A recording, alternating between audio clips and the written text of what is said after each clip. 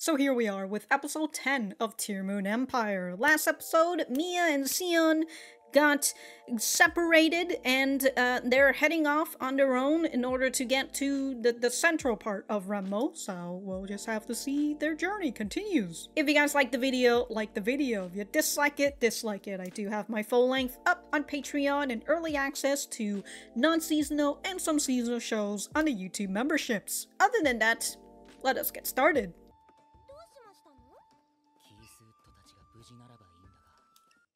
They'll be fine.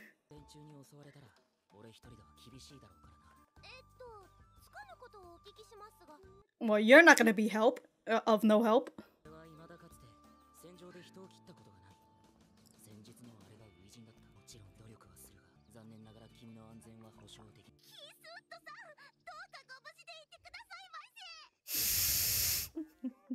I need you to be here to protect me.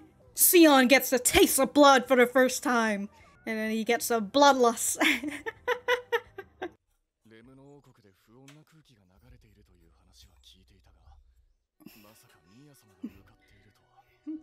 Oh god, Ludwig was saying something. I was too busy looking at that building. This is a long table, but only half of it is filled with chairs.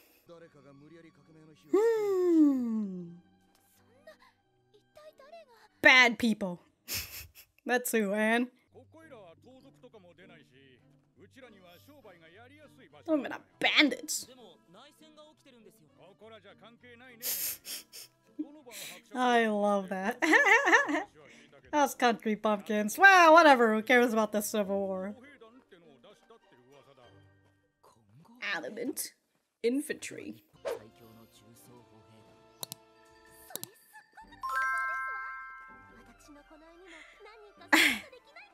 Once you got Abel under you.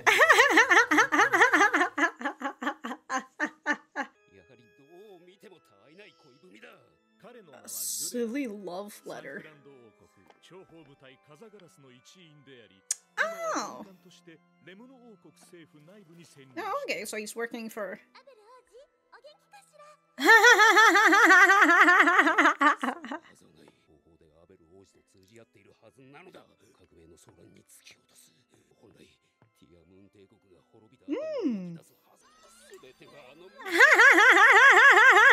He's trying to decipher a love letter.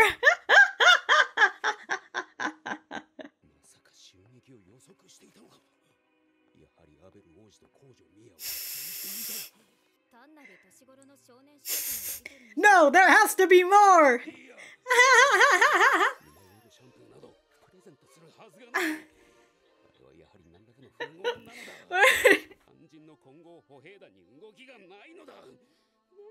The linchpin.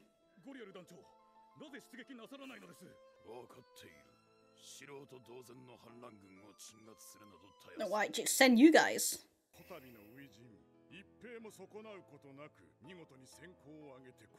Wait, on your first?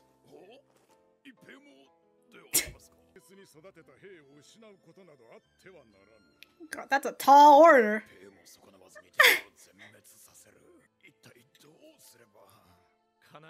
By not fighting. The sad plight of middle management.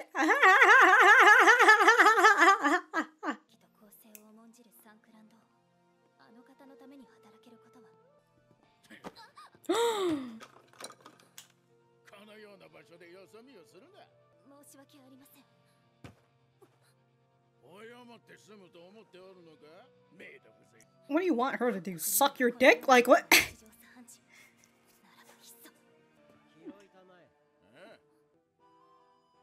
Oh shit, there's Abel. Damn, he's asserting his dominance out here. Didn't even need to T-pose.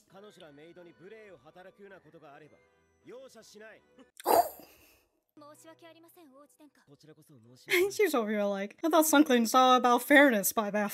This guy's treating me like shit. You know what? Maybe this kingdom is good to go.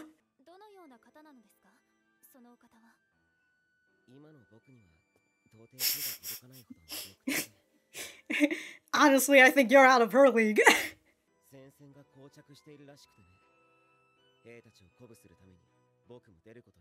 Oh damn, man's out here gonna...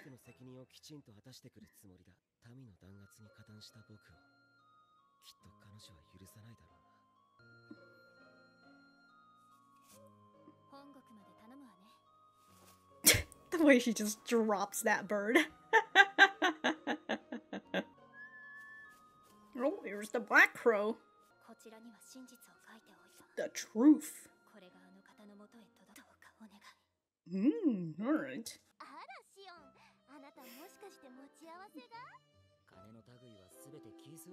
Oh, well, good thing I have money, huh?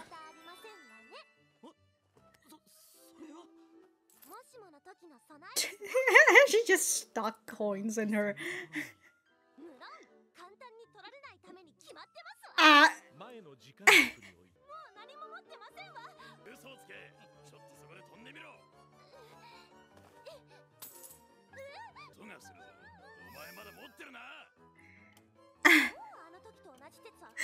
So she stuffs it in her socks.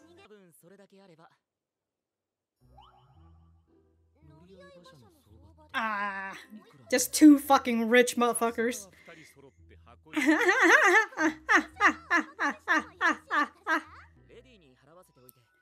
Oh my god, that horse! How would he know they're taking advantage of him or not? He doesn't even know how much it costs. Why did you fucking... The fuck, dude? Damn, just... I don't know why she didn't follow him. Like, what was she... Got any money on you? Uh-oh. Uh-oh. She's ready.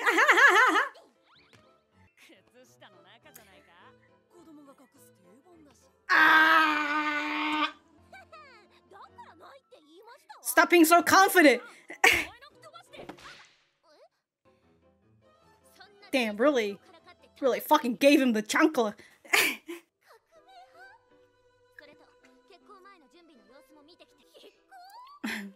Damn, she really came into the heart of the revolution. I'm the princess. She's in disguise right now.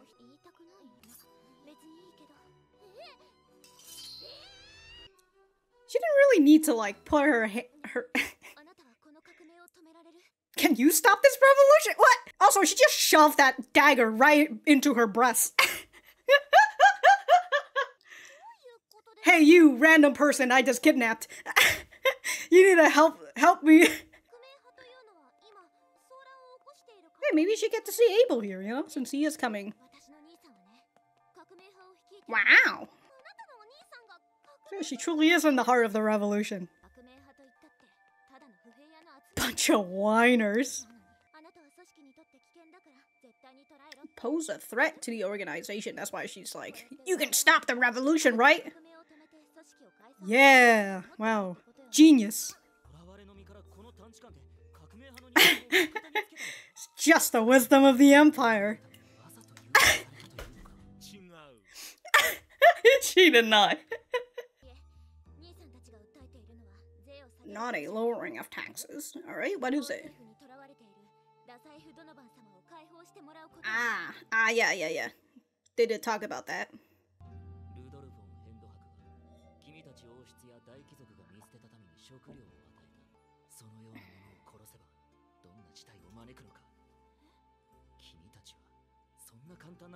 Oh.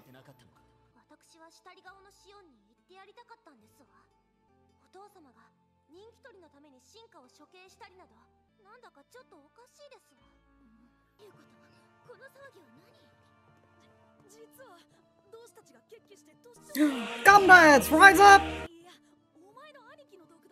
Ah. Stupid.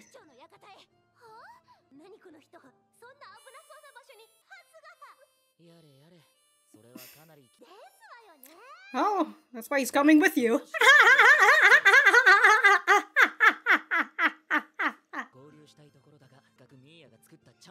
That's right. We'll end this before Keyfoot even gets here. Met him at a bar?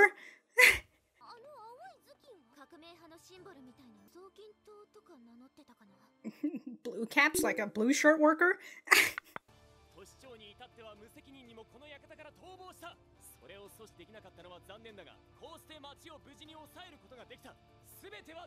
We've safely taken over the town. Where do they get these? Lambert!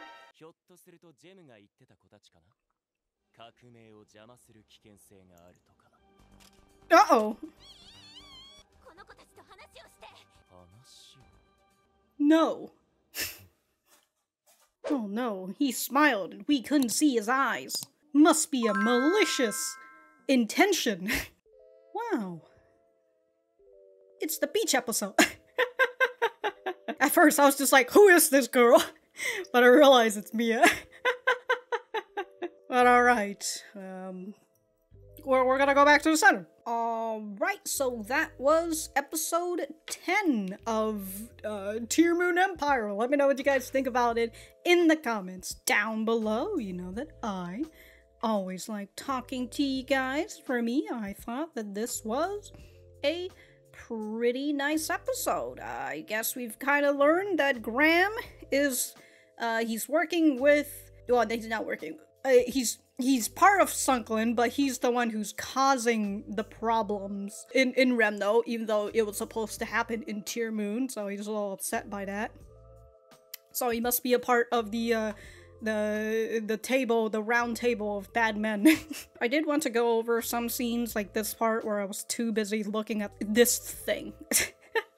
Okay, so I'd heard there's an atmosphere of unrest in the kingdom of Remno, but I didn't expect Princess Mia to be heading there. Okay, so I normally would want to dispatch the princess guard, but in these circumstances, any troop movements could be viewed as an invasion. Okay, so that's basically what I missed. So, the tax increase has caused a rise in discontent among the populace, but such dramatic backlash should not be happening this quickly. Okay, are you trying to say someone is deliberately trying to incite revolution? So it's Graham for the most part. Whatever the case, we need to stop it. Okay, so we head on over to Graham, right? This man is Graham. He is a member of Sunken's intelligence agency, the Wind Crows. He's part of the White Crows or something, or Abyss, that's what they say he's a part of. And then there's like the Black Crows and such. Right now he's operating as a Remno government, within the Remno government, as a civil servant. And then he's just over here looking into these love letters. I thought this was very funny. She's out here sending messages. This fucking girl who's the wisdom of the empire. The plan to plunge Remno into a revolutionary war was originally supposed to begin after the fall of the Tearmoon Empire. It's all because of that damn girl Mia. She's so evil. How dare she fucking prevent her own revolution. So, Monica. Speaking but too loudly, so why are you here? What is she? Yeah, she has a report. It's about Mia and Prince Sion attempting to cross the border, and it would appear they have escaped. So the bandits that were coming for Mia and Sion. We are attempting to locate their companions, but their whereabouts are unknown. So we're attempting to locate the companions. So like Tiona and Keithwood, to which weren't the bandits on the carriage as well? Unless I guess Keithwood must have like kicked them all out. You don't think they anticipated the attack, don't you? Were Princess Mia and Abel communicating after all? And Monica's just like, no, dude, these are just fucking letters exchanged between a boy and girl their age. Does this mean that Abel hasn't like read these letters? Like, has Mia just been sending these letters and Graham has just been reading them? Well, no, Abel has sent a letter back, so I guess Abel's just like, yeah, sure, here, take my letters. Or he doesn't know, right, that his letters are being read. So whatever the case, our maneuver to destroy the Tearmoon Empire ended in failure. We'll have to accelerate our plans, even if it means taking some risk. Isn't everything proceeding smoothly so far? We're walking on a tightrope. We've spread words that the king confined Count Donovan, thus inciting a revolt by stirring up those unhappy with the royal government. So, like, he said we spread words, but, like, did the king actually arrested him? Or, like, did they arrest him and, like, put him somewhere and then they spread the rumor? I would assume the latter half. But then, if that's the case, like, wouldn't the king know about the rumor? Unless it hasn't come up to them yet, right? All he knows is that they're starting a revolution for some fucking reason. Okay, so as a result, the rebel forces gain a control of the major city facilities. Just as we hoped, the king deployed the adamant infantry, but the massacre occurs, the flames of rebellion will spread across the kingdom, but the adamant infantry hasn't happened yet. Okay, so meanwhile, this guy is just over here like, ah, fuck, how do I fight this without losing any of my men? This is a hard task. Middle management. Oh, that's very funny. Okay, so send this message home. I like that he gave her this big thing, but like she's supposed to, I guess she was supposed to like write down the most important part in like the smaller ones, because like that one definitely did not go on the freaking crow. But what Monica says, this is false information that would drag our nation into the horrors of war. Is it really alright to send this? That's the concern appropriate for you Black Crows. Do your utmost to not stand out and just collect information in secret. He's saying appropriate or inappropriate? I don't know why he's... anyways, I'm a White Crow, an Albus, and so Albus missions are... Or, well, his ambition is to use information as a weapon to fight for the glory of Sunklin. So then, like, is the king a part of this as well? Like, is he just, like, fucking with other people? A special sources, a special force, a certain man within the Wind Group created Albus. Okay, Albus mission, take priority over all others. Okay, so off she goes with all her messages. So King Sunklin prizes justice and fairness. That's why she said King Sunklin, not like the kingdom of Sunklin. To work for such a man was something I was proud of. And then she bumps into this fella. So, you know, watch where you're going, woman. So he's just over here like, you think the apology of a lowly maid makes up for it? So this sort of thing is an everyday occurrence in this country. So this is her basically saying that the assumption that, you know, that she as a woman, yeah, gets treated like this every day. I don't love that here in this moment. She's just like, yeah, maybe Rendo is better off washed in a sea of flames. But we get to see Abel coming in, right? Asserting his dominance and everything. What a good guy. So after seeing Abel and like him talking about Mia and all that, how he's changed for the better, right? She's sending messages. God, those are such tiny little messages. So she takes us to the homeland, right? And then a Black Crow comes on over. But she wrote the truth in this one instead of writing the false information. There's no guarantee this will reach him, as in the king, but I hope he does, right? That's what she says? I pray it does. Okay. King Sunklin prizes justice and fairness, but Graham is not doing that, essential. I mean, he's doing a little subterfuge and everything, a little manipulation behind the scene. So I'm trying to, like, pick up on, like, what was happening in the first timeline. So, like, the first timeline, if we're to believe that this is what is supposed to happen, right? Because Graham did say the fall of the Kingdom Remno was supposed to happen after the Tearmoon Empire. And in this timeline, the second timeline, Graham is like, that's supposed to happen, but because of Mia, they failed, so they have to take more risk and accelerate the things that's happening in the Kingdom of Remno. So in the first timeline, I would assume Sunklin is the cause of all of this, and that's why, and they were able to do it through with the Tearmoon Empire, and that's why Mia died. But also, after that, they were going to go for the Kingdom of Rendo next, and they were about to start another revolution over there. Meanwhile, Sion is just over here, none the wiser. What a lad. He really just came in swinging. But I suppose that's why they kind of said Sunklin joined in on this whole revolution thing for the Tearmoon. I did kind of have that question on, like, well, if they come in and join, right? Like, are they expecting Sunklin, I mean, if they come in and help with this revolution for the Tearmoon Empire, would they expect something from said revolutionaries? So, there's that. Okay, well, now I've got that first half. Oh, well, actually the first, like, 8 minutes or something. Yeah, it is the first half. Well, once we got that out of the way, it's a lot of information, but okay. I think I've pretty much have gotten it. But in the second half, Mia gets kidnapped by the orders of a man named Jem, who Linsha's his brother, who is the leader of the revolutionary, Lambert.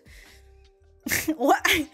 I don't know why, but like the moment I hear Lambert and then I saw the way that he looked, I'm just like, why the fuck do we have another Lambert? Who's also doing a little commoner rise up sort of shit. But Linsha saved Mia because she knew that Mia was important. Jem said that she was a threat to the revolutionary, so if she's a threat, then that means that she can stop it. So she's just like, alright, I need you to stop my brother before he gets himself killed. But this part right here, I thought was pretty interesting. I believe, is it right over here? Hold on. Yeah, right here. This is the part where, in the first timeline, after Mia got imprisoned, and then, what's his face? Sion. There you go. Sion's just like, hey, how dare you fucking kill Donovan? And so it's the idea of like, well, that story doesn't make sense, right? Like, why the fuck would I kill Donovan? So that, I would assume that's also a part of Sunklin's intelligent branch that kind of like pulled the strings and all that, and again, Sion, none the wiser. Didn't fucking realize. The poor lad. Actually, no, not even the poor lad. Fuck him. The fucking idiot. Speaking of T-posing, Lambert is out here T-posing for dominance. Or, you know, it could be a Jesus pose, whichever one. So Linsha tells Lambert that she wants him to hear out the two kids. And then Lambert's got a little smirk on him. He's just like, yeah, sure, you know, I'll fucking listen to them. I don't know. But I do love that Linsha said that he met Jem, Lambert met Jem at a bar, and then they just concocted the revolutionary. Don't you just love it when you're just out here? You know what? The last time we saw the round table of evil men, they were at a bar, technically. They were at a tavern, so I don't know, maybe they did meet him there, you know? He went and he saw the round table of bad men. But again, I do find that very funny when you're just casually discussing. You know what? That's kind of the same thing that happened in, like, the vexation of the shut-in vampire princess. Goddamn, dude. People really need to keep an eye on the bar. Just out here, people just concocting evil plans at the bar. But anyways, the arc continues. I've been really enjoying this arc so far, and especially knowing that we get to see one of the round table of evil men. I can't stop saying that now. His name is Graham, and I feel like they're just slowly showing us more and more of the picture of what exactly happened in the first timeline. So that's pretty fun. That's very enjoyable. So can't wait to see what happens next. And that's pretty much it. If I have anything else to say, I will write it in the description down below. Thank you guys for sticking around, and I will see you guys in the next episode.